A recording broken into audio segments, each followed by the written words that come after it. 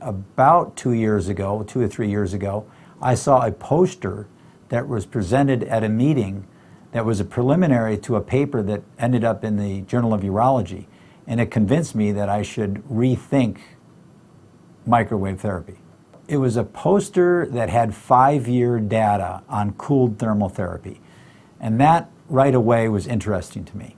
At 5 years, the patients were not taking any medications, had not had salvage therapy, and that was something that was important to me. The way I looked at it is I could offer a procedure right here in the office that was easy to do that had a 70% success rate at 5 years. And for me, that was a home run, that I could offer a patient something that could be done here in the office. They could walk out the door, not have to be kept overnight, and could be successfully treated. I think from a cost standpoint, long-term, successful cooled thermal therapy is also less expensive than medical therapy. So I'm so far a little shocked how many patients would actually go for cooled thermal therapy in the office instead of medical therapy, but we're treating a lot of patients under that exact scenario. Cooled thermotherapy is a safe, effective in-office treatment that provides long-term relief from BPH symptoms and urinary obstruction. Proper patient selection is a critical first step in successfully applying the treatment. Cooled thermotherapy is appropriate for men experiencing moderate to severe BPH symptoms, especially patients who do not want to take daily medications for the rest of their lives. The physician should discuss treatment options with the patient. If the patient expresses interest in cooled thermotherapy, a thorough patient evaluation is needed to make the final treatment recommendation. It is critical that the patient be thoroughly educated on the procedure, including how to prepare, what will happen the day of the procedure, and setting realistic expectations for after the procedure has been completed. They see it as a way to get off a daily medication, and with the fact that we can treat the patients here in the office with very little complication and with very, very good success, they can look at a 5-year data like I can. I sit down with them and show them the data and say at 5 years you could be going with no medications, no surgery, no complications. And that's really a very attractive factor for patients. A typical pre-treatment assessment may include an International Prostate Symptom Score, also known as American Urological Association Symptom Score. In addition, the physician may also choose to calculate a quality of life score. The physician should do a thorough medical history, document all medications, and perform a physical exam on the patient, including a digital rectal exam. Additional tests may include a urinalysis, urine culture, and a blood analysis, specifically a serum PSA, BUN, creatinine, and glucose.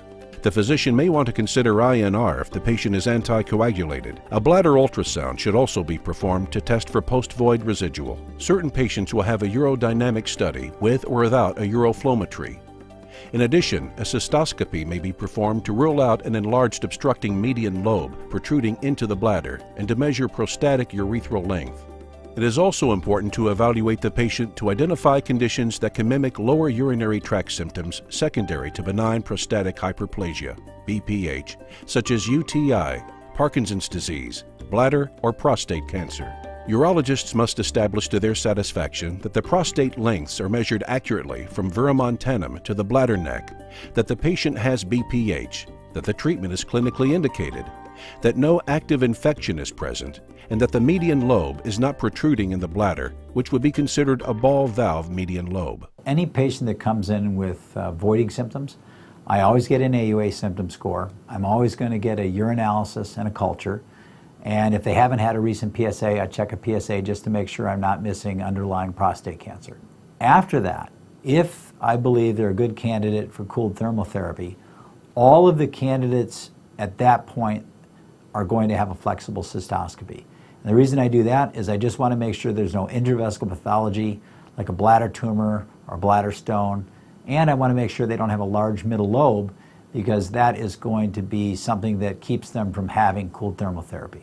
It is important to understand the contraindications for the procedure to determine the appropriate treatment choice for the patient. Cooled thermotherapy is a non-surgical procedure intended to relieve symptoms and obstruction associated with BPH and is intended for prostatic urethral lengths greater than or equal to 2.5 centimeters. Using cystoscopy, urologists must establish that the prostatic urethra is measured accurately from the verumontanum to the bladder neck. Cooled thermotherapy is also not indicated for patients with a urinary sphincter or any metallic or non-metallic implant which is within 1.5 inches or 38 millimeters of the prostatic urethra. It should also not be considered for patients with a urethral stricture which is unable to pass through a 22 French urethroscope, patients with peripheral arterial disease with intermittent claudication, or with Lurch's syndrome, for example, claudication of the buttocks or perineum. Cooled thermotherapy is not indicated for patients who have undergone pelvic radiation therapy or have implanted active devices, including pacemakers or defibrillators, within 2.6 inches or 6.5 centimeters of the prostatic urethra. It is also important to understand the key precautions to ensure the safety of the patient and the effectiveness of cooled thermotherapy. This treatment has not been established in patients with clinical or histological evidence of prostatic cancer or bladder cancer or patients with a post-void residual greater than 350 milliliters. It is also cautioned for patients with previous pelvic surgery or rectal surgery, with the exception of a hemorrhoidectomy. The treatment has also not been established for patients with an obstructing median lobe enlarged out of proportion to the rest of the prostate and protruding significantly into the bladder, sometimes referred to as a ball valve median lobe.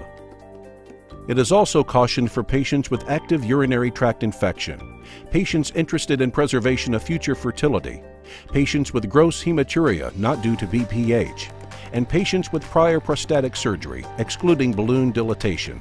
Lastly, the procedure has not been established in patients with coexisting illness or specified obstructive symptoms found to be caused by any of these listed conditions: neurologic bladder disorders, prostate volume greater than 100 cc's, bladder neck contracture, urinary sphincter abnormalities, bladder stones, evidence of bacterial prostatitis, renal impairment, coagulation disorders. Physicians should refer to the instructions for use for a complete list of indications, contraindications, and precautions. All of these considerations will help determine if the patient is an ideal candidate for cooled thermotherapy.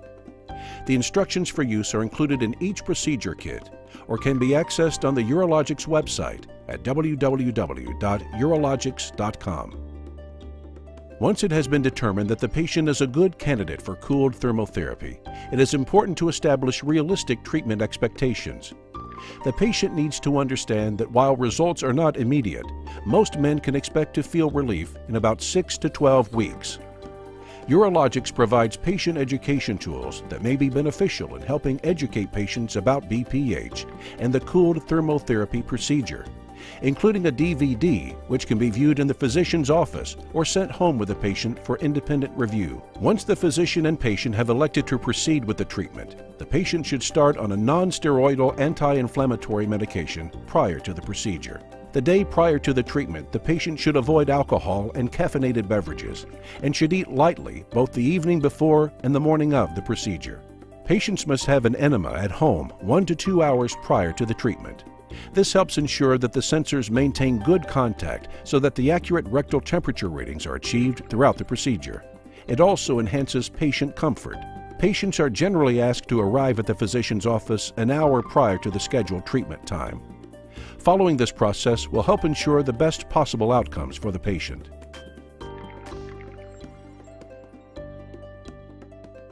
Physicians most commonly prescribe oral medications, including anti-anxiety medications such as Valium, preemptive analgesics, and anticholinergic or antispasmodic drugs. Typically, oral analgesic or anti-anxiety medications are given to the patients about an hour before the procedure. There is no one right way to manage comfort control. It's up to each practitioner. Some practitioners use a combination of oral and topical analgesic along with a prostatic block for comfort control. Types of prostatic blocks include a paraprostatic block, an expanded regional block, and a transurethral block. Many experienced physicians recommend utilizing a prostate block with the cooled thermotherapy procedure to minimize patient discomfort. Patient perception of unusual pain and/or acute changes in pain is an important safety check. Therefore, it is important that the patient not be over-sedated. I think that most people will anesthetize around the urethra, between the prostate and the rectum, and between the seminal vesicle and the prostate. But I think that for some reason we get a better block when we go up around by the bladder neck. So if you look at the pictures carefully, you'll see the typical Mount Blanc or White Mountain picture between the seminal vesicle and bladder. And we actually go above that, so it's between the prostate and the bladder. And there. The physician introduces the needle, and it will come through at Mount Blanc. The physician may inject a small amount of the lidocaine, then pull back and run it right underneath the prostate.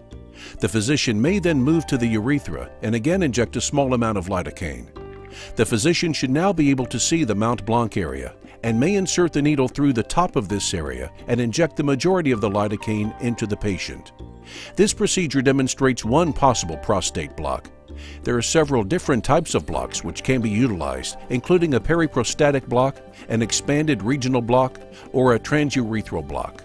These procedures are recommended by experienced urologists, and selection of the appropriate pain management protocol should be based on the clinician's individual medical judgment. Cooled thermotherapy can be performed in the same room used for standard urology procedures. It is important to set up the treatment room appropriately. The room should have adequate space for the cool wave control unit, treatment table, ultrasound unit, and working space for the staff. The Urologix field representative can assist in proper room setup during initial training. Necessary components for the cooled thermotherapy procedure include the control unit, procedure kit, and patient comfort kit. The procedure kit includes 3 components: the microwave catheter, the rectal thermosensing unit, RTU, and the coolant bag. Please note that the 30-use RTU handle comes in a separate box. The patient comfort kit includes the microwave catheter holder, RTU holder, and knee cushions. A permanent marker or tape can be used to mark the catheter location at the tip of the penis. The procedure requires a trans-abdominal ultrasound to verify correct catheter placement. There are several microwave catheter size options, including standard, long, and short. In addition to standard urologic procedure supplies, the following material should be available for the treatment: a straight and Foley catheter, anesthetic lubricating jelly, such as Urojet or lidocaine jelly, as well as a water-soluble lubricating gel, such as KY jelly. The clinician may also want to prepare a local bladder anesthetic. 200 cc's of sterile water for the coolant bag and microwave catheter balloons are needed. Be sure to use sterile water and not saline solution. A 60 cc catheter tip syringe, such as a Toomey, in addition to a 60 cc Urologix syringe, and 2 10 cc Urologix syringes, as well as a catheter plug, urine drainage bag, permanent marker or tape, sterile and non-sterile gloves, urethral clamp, specimen cup, a urinal or graduate, and an ice pack are also required. Clinicians generally choose to set up the cool wave control unit and input patient data before the patient enters the room. Turn on the unit by pressing the switch located on the back side of the control unit. The unit will proceed with the startup routine. From the main menu, press the Login button. Enter the password or press the Create New User button. After login, press the Treatment button on the main menu screen and advance to the screen to enter the patient and clinical data. There are 3 data fields required: age, urethral length in centimeters, and prostate volume in milliliters. In addition, enter the patient name, a patient identification number, and the facility or institution. The patient's quality of life score, prostate-specific antigen, international symptom score, and post-void residual can also be input. Connect the microwave catheter and rectal unit to the patient connection cable housing and verify that the control unit correctly scanned the microwave catheter and RTU serial numbers in the appropriate fields. Scanning is complete by RFID technology, and no use interaction is required beyond the normal connection of disposable components. Next, choose a standard or custom protocol depending on microwave catheter and the user's preference.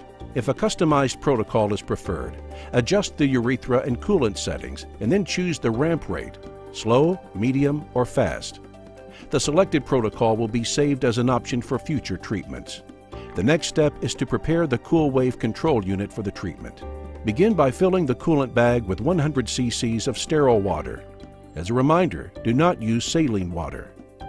The water is chilled and circulated through the microwave catheter to protect and preserve the urethra from heat during the treatment. The bag is attached to the chill plate on the cool wave control unit with the 3 mounting pins.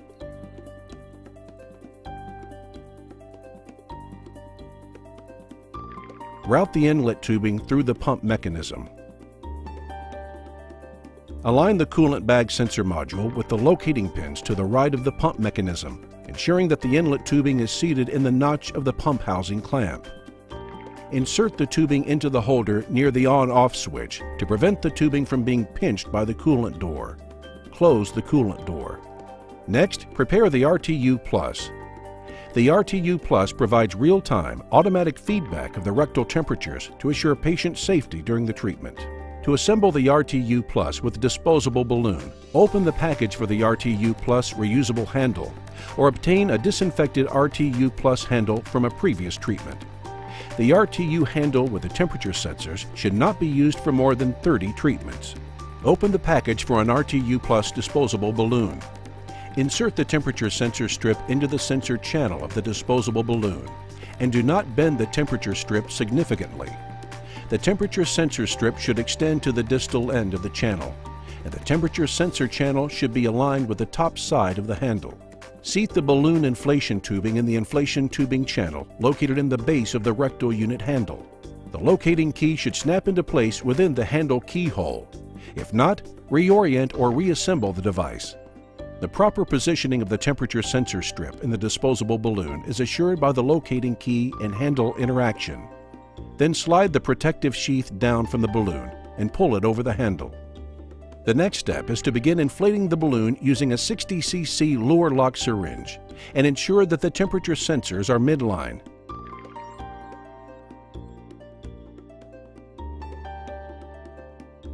Deflate the balloon completely and prevent any air from re-entering the RTU Plus. The control unit, coolant bag, and RTU Plus are now prepared, and the patient is ready to be brought into the treatment room. The remaining setup can be completed just prior to beginning therapy. Before bringing the patient into the treatment room, it is important to check their vital signs and verify that they have performed the enema. They should also be given their pre-treatment medications. Now is a good time to reiterate to the patient approximately how long the procedure will take, what will happen during the procedure, and the level of discomfort that is considered normal. For example, it is quite common for patients to feel warmth or a burning sensation at the meatus, along with a sense of urgency during the treatment.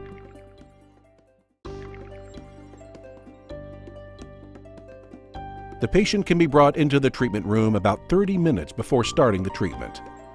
The patient is provided a gown or drape and asked to disrobe from the waist down. The patient is positioned supine on the treatment bed with his head slightly elevated to no more than 20 degrees. Local bladder and urethral anesthesia can be given 20 to 30 minutes prior to the treatment. The exact sequence may vary, but this is one method. First, instill lidocaine jelly into the urethra. Then drain the patient's bladder using a straight catheter. The local bladder anesthesia is then instilled using a 60 cc catheter tip syringe. Next, remove the catheter.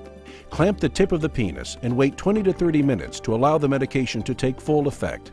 Urologix offers several microwave catheters. This procedure demonstrates the CTC Advanced Microwave Catheter. Test the microwave catheter location balloon by filling it with 10 cc's of sterile water. Carefully examine the balloon, checking for any leaks. Deflate the balloon. Insert the microwave catheter with the coude tip pointing up and the urine drainage port posterior. The final positioning should place the coolant tubing in the anterior orientation. Inflate the location balloon with 10 cc's of sterile water. Flush the catheter urine drainage port with 4 cc's of sterile water and attach the urinary leg bag. Using either abdominal or rectal ultrasound, ensure the location balloon is properly positioned. With the microwave catheter in position, insert the RTU Plus. First, lubricate the balloon with water-soluble jelly. Fold the balloon, grasp it in the middle, and orient the temperature sensors so they are facing toward the prostate. Insert the RTU Plus into the rectum and inflate the balloon by instilling 90 cc's of air. then reduce to a minimum of 70 cc's for patient comfort. Remove the syringe. With the RTU Plus in place, reposition the patient on his back. To be in a proper orientation, the RTU Plus handle should lay flat on its base when the patient is in the supine position. The word anterior should be visible on the handle. Mark the catheter with a permanent marker or tape at the tip of the penis to monitor any catheter movement during the treatment. Make all connections between the microwave catheter, RTU Plus, coolant tubing, and the control unit. With all of the connections verified and the microwave catheter and RTU Plus properly positioned, the clinician can customize the treatment settings. Treatment time with the CTC Advanced Catheter is 28.5 minutes. The treatment checklist screen displays the list of items that must be verified before proceeding to the calibration screen. The fully automated calibration process begins and will display the completion status of each item. This process assures all components are connected and functioning properly. After completing the process, the Cool Wave Control Unit will automatically enter the treatment mode. The Advanced Ramp Rate setting determines how quickly the microwave catheter reaches the target temperature. The ramp rate setting preset is medium. The Cruise software, using feedback from the urethral and rectal temperature sensors, automatically adjusts power output and coolant levels to customize the treatment to the patient's specific need. The system provides optimum treatment using the Cruise software, although manual control is also available. It is recommended to create a soothing environment to comfort the patient, such as low lights, soft music, and conversation. In addition, placing an ice pack at the tip of the penis or abdominal area may provide additional comfort. Only those physicians who have been thoroughly trained on the operation of the Targus system, Cool Wave Control Unit, and cooled thermotherapy should deliver the cooled thermotherapy procedure. Attention by a qualified physician is required during the use of the Targus system. Either tape or permanent marker may be used to mark the catheter, although marker may be a better option as the KY jelly on the catheter may cause the tape to move. Monitor the patient during the entire treatment for pain. If the patient complains of any abnormal pain or a sudden increase in pain, immediately check the microwave catheter and RTU Plus placement. Any sudden changes in readings, especially temperature decreases, might indicate a sensor has moved from its proper position. In the advanced mode, the urethral temperature defaults to 40 degrees Celsius. For the standard protocol, the set point temperature can be lowered for those patients experiencing greater discomfort.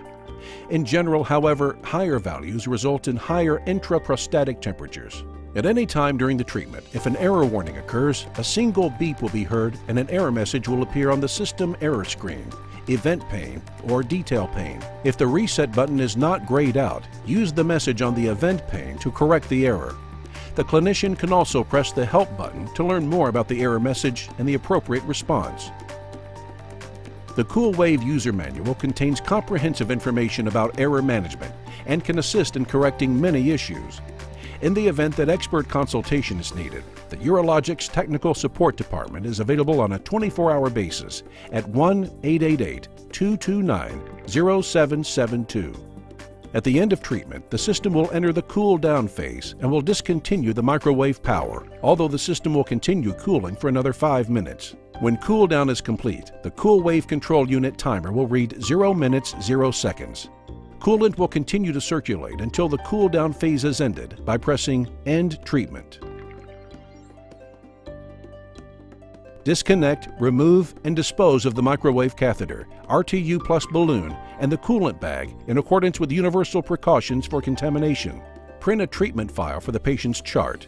To do this, press the Options button from the main menu screen.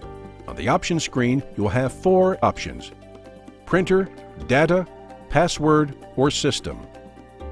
Choose Data to proceed to the Data View Print Copy screen. To copy a treatment file, insert a USB flash drive into the USB port, then press the Copy button to save this treatment file to the drive. When the treatment is complete, the physician must make a decision on catheterization. Some physicians choose to place a Foley catheter. The catheter is generally in place for 48 to 72 hours following the treatment, but occasionally may be needed for up to 5 days. Other physicians may prefer to conduct a voiding trial to determine if a catheter is necessary. In addition, physicians may instruct their patients on self-intermittent catheterization. Following treatment, the patient may experience several days of abdominal discomfort and irritative voiding symptoms. Unless they are contraindicated, it is suggested that the patient receive a short course of oral nonsteroidal anti-inflammatory and an antibiotic, as well as 6 to 8 weeks of alpha blockers. Prior to releasing the patient, it is important to explain what to expect for the first few days following the treatment. The post-procedure instruction should include the possibility the patient's symptoms may transiently worsen after the treatment and include what is considered normal and what requires medical intervention. Remind patients that they should begin to notice improvement within 6 to 12 weeks of the treatment.